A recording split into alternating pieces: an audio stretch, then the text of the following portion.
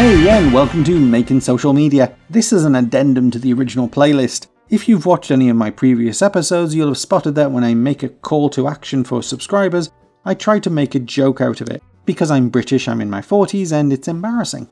So when I made the YouTube comments tutorial, I had my agent Skype call me. Hilarious, I know. To do that, I need to recreate the look of Skype. I did try just using a screen grab but hit a couple of issues, so decided it would be easier to remake it using shape layers and icons. And where did I get those icons from? A website called Font Awesome. They aren't paying me, I just think it's a great resource and it's largely free too.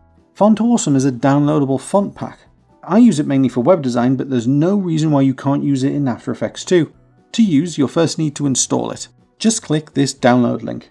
Download the free desktop version, virus check it, unpack and install the font files.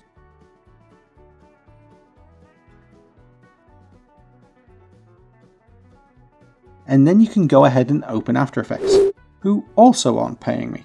There's way more fonts than letters, so it's not like the P key translates to a play button. What I do is return to the Font Awesome website and search for the sort of icon I'm after.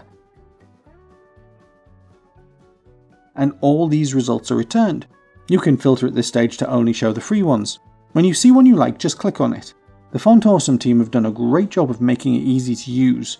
In the page for the icon, just click on the small version at the top and it gets copied to your clipboard, and then you can return to After Effects. Make sure the text tool is selected, then click in your comp window and holding Ctrl, tap the V key to paste your clipboard. Not being a Mac user, I'm guessing this step is Command and V. Quite often, more often than not, when you paste the icon, it won't show up. And then you have to check the character window, you'll see that the font selected is something other than Font Awesome. Make sure your text layer is selected, and then go to the drop down and find Font Awesome there. And then it's just about attention to detail. For Skype, I added a screenshot at the bottom of the comp, and then used shape layers to recreate the solid elements, using the Shape's Fill eyedropper to recreate the colours. Then I replaced each icon with its Font Awesome equivalent. Occasionally you find the icon you want is in the Pro version. Fair enough, these guys are providing an excellent free selection, so you can either pay for the Pro version, or you can make do with the nearest free option. For the Skype logo, both for the Windows title bar and for the semi-transparent dog on the call screen, Font Awesome also has me covered. I can search for brands on the website too. Not all brands are covered, but I wonder if it's a case that if you build your program using Font Awesome for the UI, then you get a discount if you share your logo? I'd like to think so. Finally, for the mouse. Font Awesome also has sorted that too.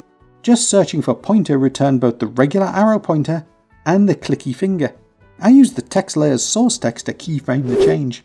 Recreating interfaces this way is a great way to get a feeling for UX or user experience design. If you're making a fake program for your production, then starting with a real one and adapting it means you'll have all the little details covered. And that's it. The Skype project is included in the description below, as is a link to this incredibly useful resource. Wow, after all these long tutorials, it feels kind of weird to make such a short one. And no expressions either. I guess you can hang around. I was probably just going to put on Netflix.